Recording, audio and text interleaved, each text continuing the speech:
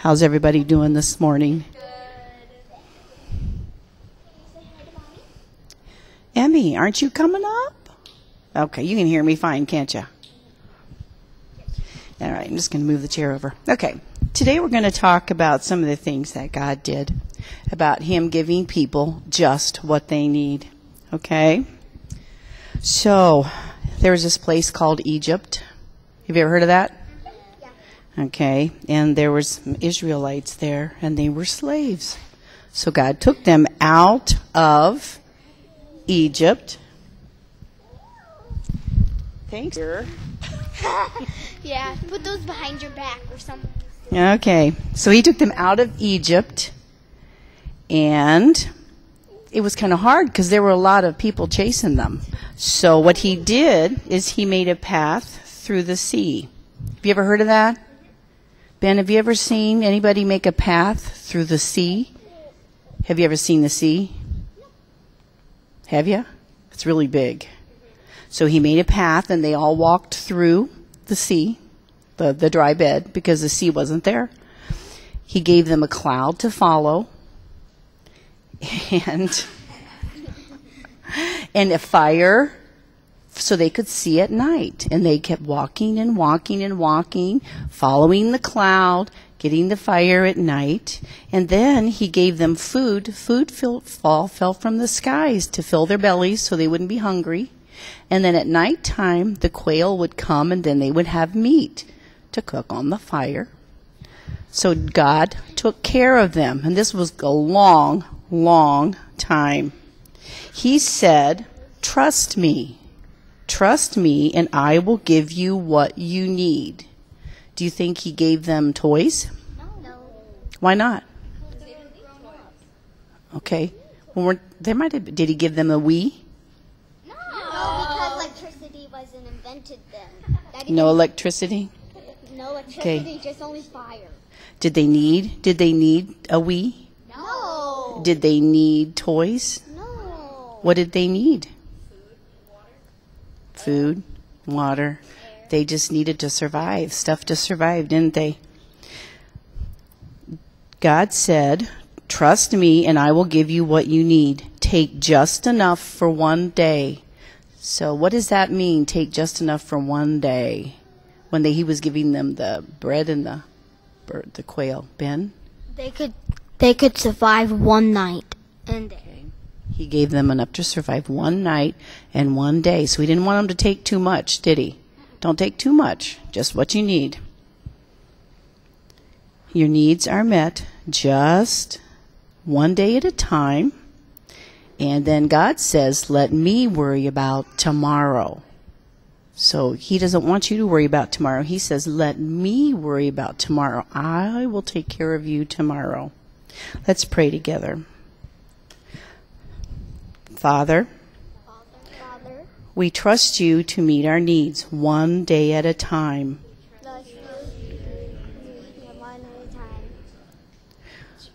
We trust You to meet our needs tomorrow. Thank You for taking such good care of us. In Jesus' name we pray. Amen. Amen.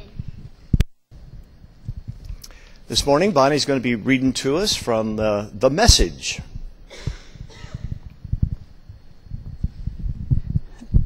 The scripture comes from John this morning. "If you love me, show it by doing what I've told you. I will talk to the Father, and He'll provide you another friend so that you will always have someone with you. This friend is the Spirit of truth. The godless world can't take Him in because it doesn't have eyes to see Him, doesn't know what to look for. But you know Him already because He has been staying with you and will even be in you. I will not leave you orphaned. I'm coming back. In just a little while, the world will no longer see me. But you're going to see me because I am alive and you're about to come alive. At that moment, you will know absolutely that I'm in my Father, and you're in me, and I'm in you. The person who knows my commandments and keeps them, That's who loves me. And the person who loves me will be loved by my Father, and I will love him and make myself plain to him. So ends the reading of God's holy word.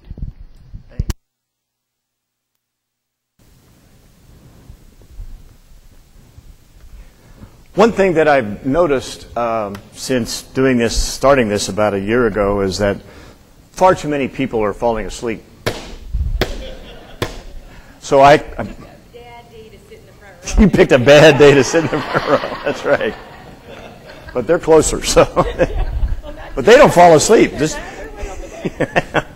So stay awake and you won't have to worry about it. But many thanks to Ben Kurtz for allowing me to borrow this for just a second.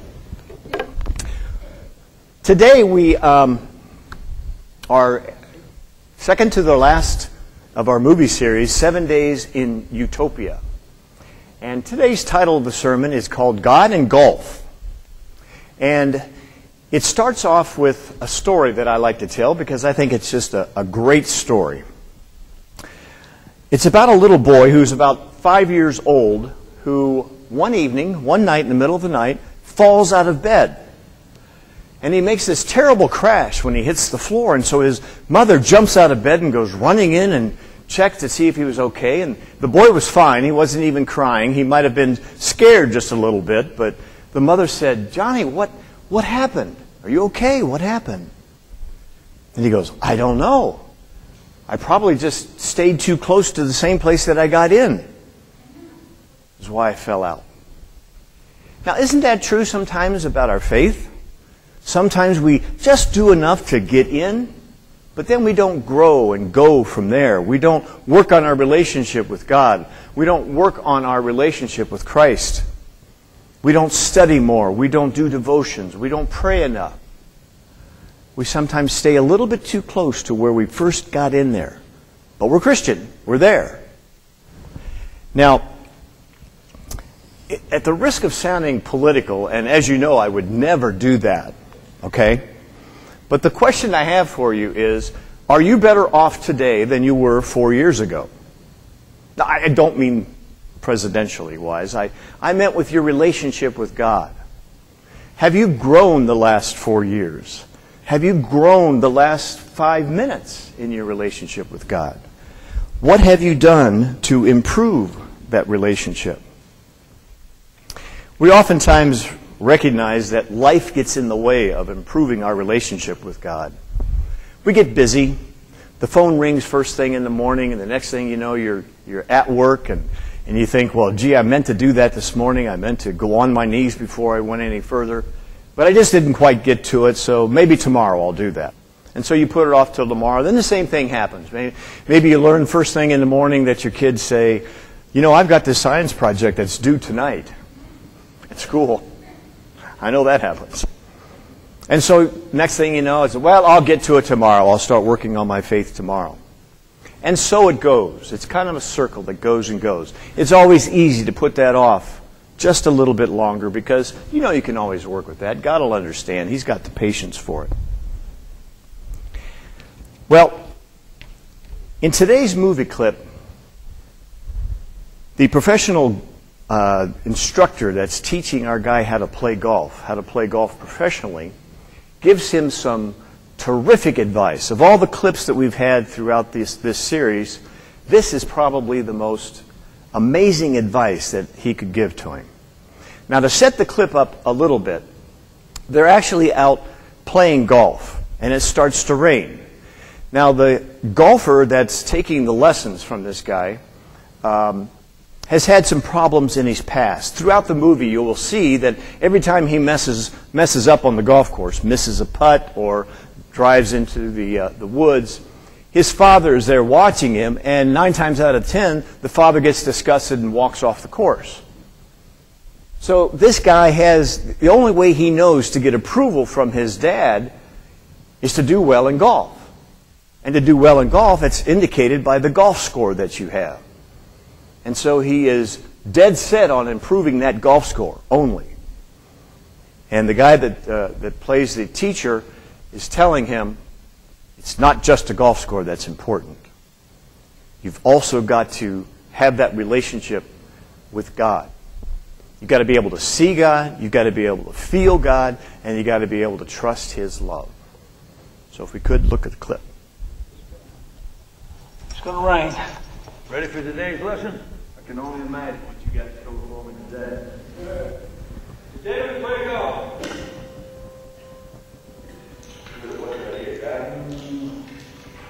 Today, we'll visit the history game and its future. We'll be playing with history sticks and a face-on putt.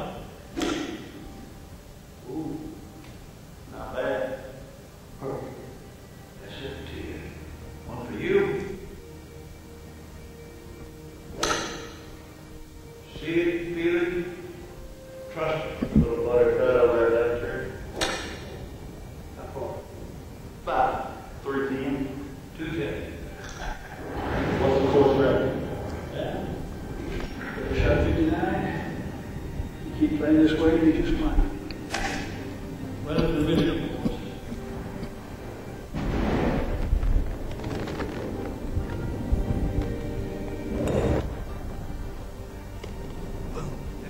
Not sure we can get the ground in. Rain outside, baby. I'm seeing it, feeling it, and trusting it.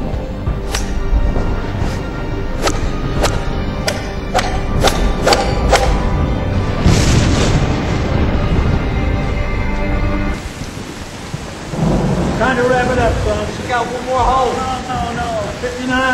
Doesn't matter, Luke. Well, it matters to me. That's not the lesson. That was never the lesson. You spent the whole week teaching me how to play the best golf of my life. Now I'm playing it. You can prove anything to me, Luke. Because I'm not your father. You don't know anything about my dad, so back off. Oh! You can't spend your life trying to validate yourself with a golf score. Well, how would you know? It looks to me like you quit on your dream, living out here in this godforsaken goat ranch. And this is your dream today. This is your dream. You need a horse to water, but you can't make it straight.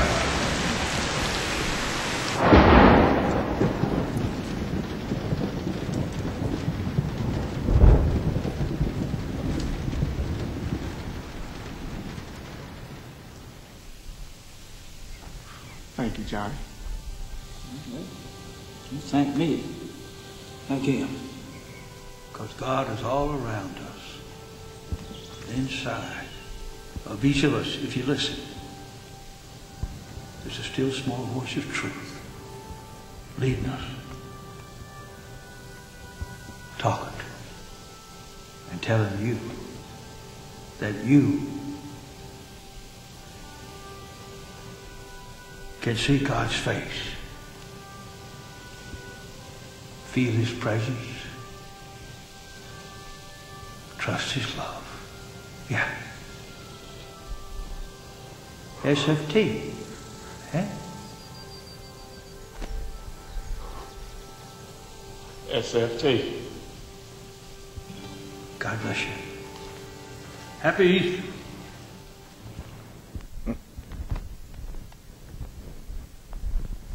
Did you catch what he said right at the end? Right after the guy got it, when he took the hand away and his eyes kind of lit up and he kind of went like that. He said, Happy Easter. Easter does not just necessarily mean the resurrection. What do you see when you see God? When you try to imagine what God looks like, what do you normally see? Some of us see a very old, gray-haired man with a big beard and kind of a rough face and up in the heavens somewhere. Others of us see God in some sort of uniform that's leading the charge. Yet others see lightning in the sky and such. But quite often we don't see God with a smile on His face. We don't see God with a hearty laugh on His face like this. That's not just a grin. That's not just a chuckle. That is a hearty laugh like He's never heard one like that before. There's nothing wrong with that vision of God, of having a hearty laugh on His face, of feeling good about His creation. you got to be thinking, well, surely he's got a sense of humor, or otherwise he wouldn't have created the armadillo. Or what was he thinking about when he created the neck on a giraffe? What was he thinking? What was he thinking about when he came up with a mating call of an ape? Or what was he thinking when he had Jonas on the beach, just got spit up by the whale, dripping wet with gastric juices from a whale? What was he thinking then? Many of you remember the Art Linkletter show. For those of you that don't remember Art Linkletter, Art Linkletter, I believe, was one of the first talk show hosts, variety kind of show that took place during the daytime. And one of the segments that he became famous for was he'd have kids sit along stools, and he would interview each kid, all impromptu, and the title of the segment was called Kids Say the Darndest Things. Remember that? There's one that stands out in particular. Art Linkletter goes up to the little boy and says, well, tell me, what do you like to do at home? And the little boy thought, he says, well, I like to play with the toilet paper after my mom's finished with it. Of course, he meant the roll and wanted to look around. Got a big laugh on Art Linkletter anyway. But God wouldn't have created from the mouths of babes come those wondrous things. So, when we look at God, it doesn't matter what we see. What does matter is that we have an impression, that we do have some sort of vision of what God looks like. And it doesn't even have to be a face. It can be something you see in nature. But it's unique to you. It doesn't have to fit anybody else. It's unique to you, and it's what you envision God to look like. The next thing he talked about was feeling God, feeling the Spirit. And did you know that we actually have a lot in common with Dorothy in The Wizard of Oz?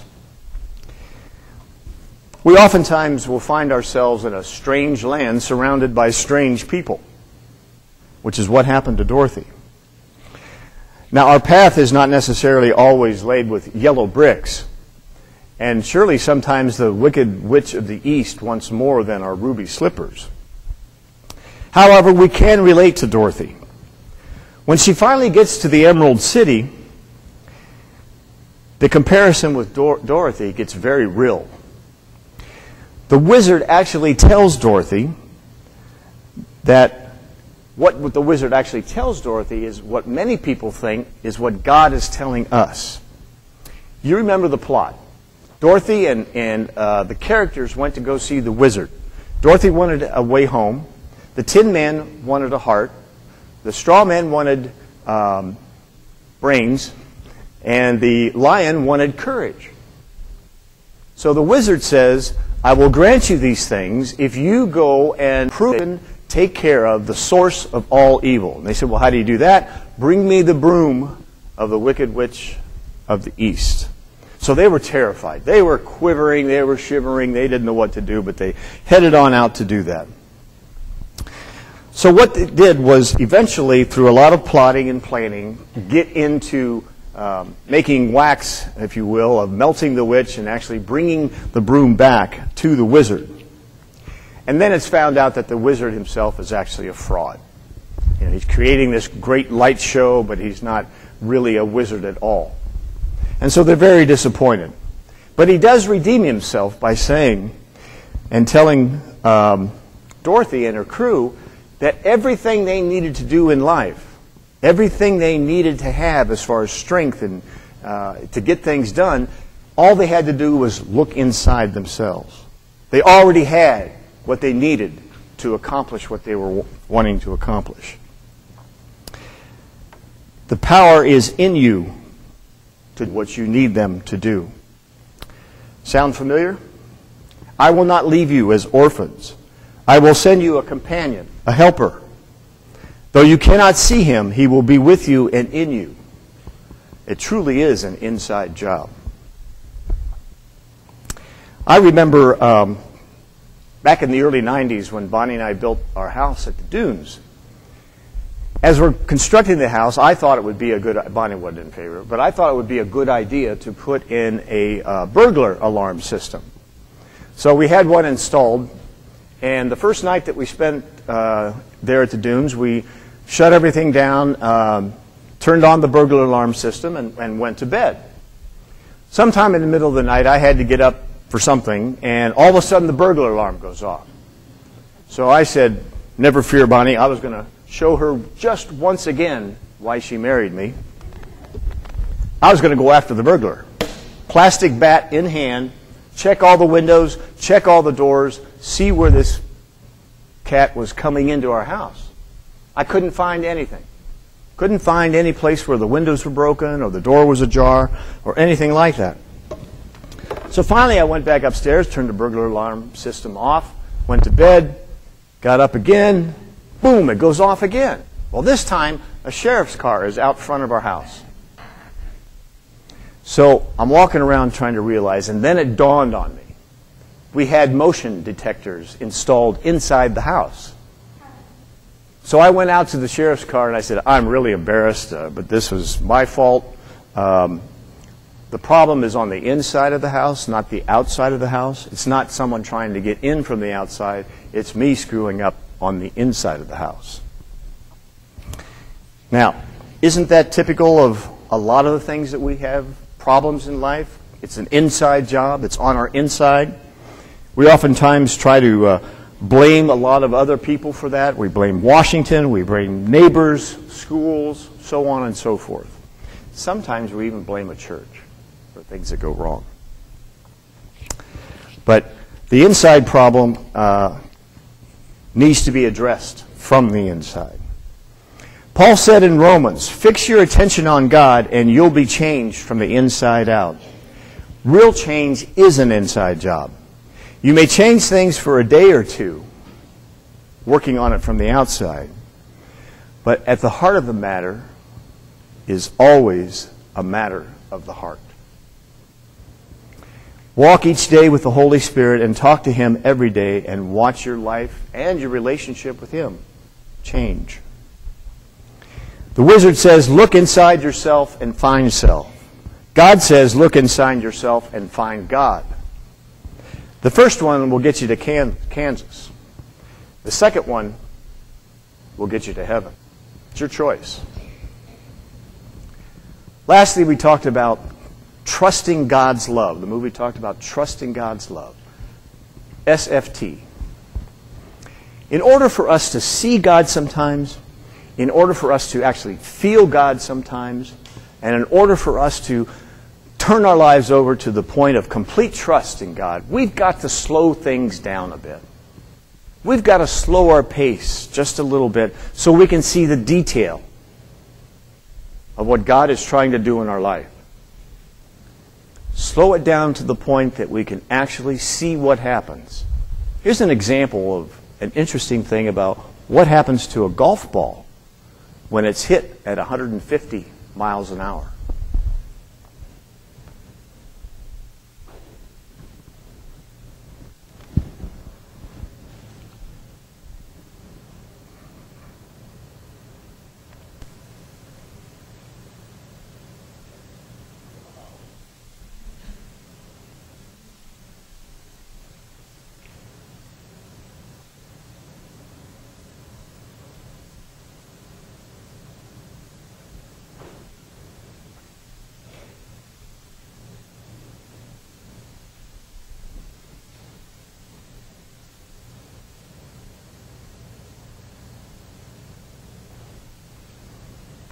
Really changes shape, doesn't it?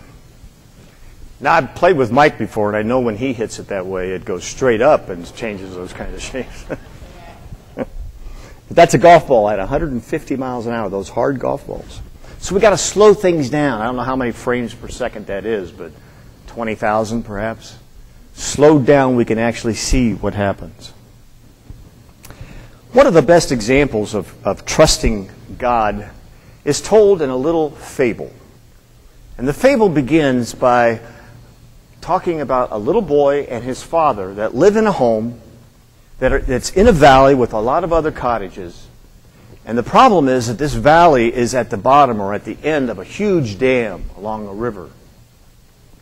And the little boy has a job to do every single day. Every day the father goes off to work behind the house. And when he comes home at night, he always brings a wheelbarrow full of dirt.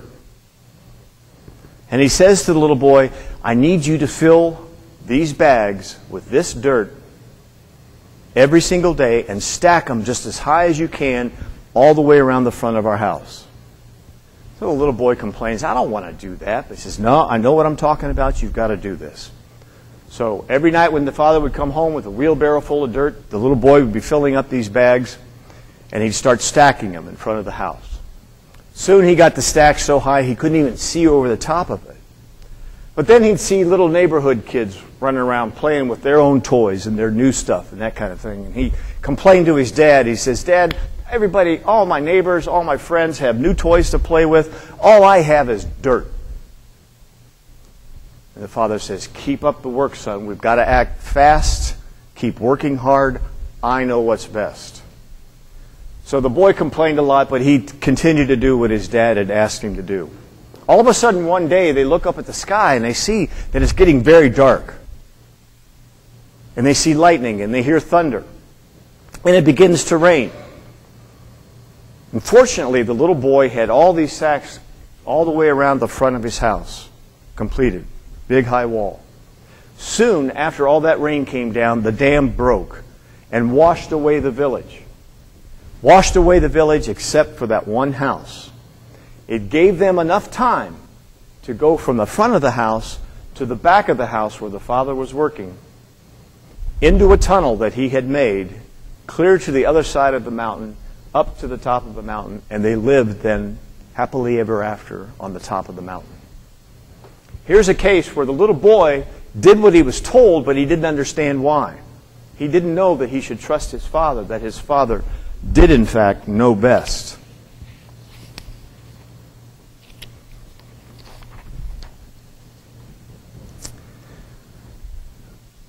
God gives us everything we need. The father built his son, that house, and the tunnel. And what does our Father do for us? He gives us a wall of grace to protect us. We should not be worried about what others have, but we should be worried about whether or not they have what we have. Instead of being jealous for other people because of other people, we should be zealous for them in helping them. For heaven's sake, let's drop the wanting and the needs that we think we have and pass the cup. There's plenty to go around. One thing is for certain, as we enter our Father's house, you will not regret what He did not give. In fact, you'll be stunned at what He did give. Trusting God is one of the greatest gifts that we can give God. Think about that. Trusting God is one of the greatest gifts that we can give to Him. Accepting His grace, accepting His love, and trusting Him is a great gift. Think about the fact or the time when someone in your life gave you some time, actually sat down and said, let's talk. I've got a few minutes here. I want to talk, see what's going on in your life. They gave you their time. A very precious thing that people have is time. And didn't God do that for us? In John 3:16, for God so loved the world, He gave His only Son. Maybe John 3:16 should be, for God so loved the world, He gave His time. He came down to spend time with us. He gave His time to us. See Him, feel Him, trust His love. Let's all give back to our provider the only way that we know how to do that He and His love can truly accept.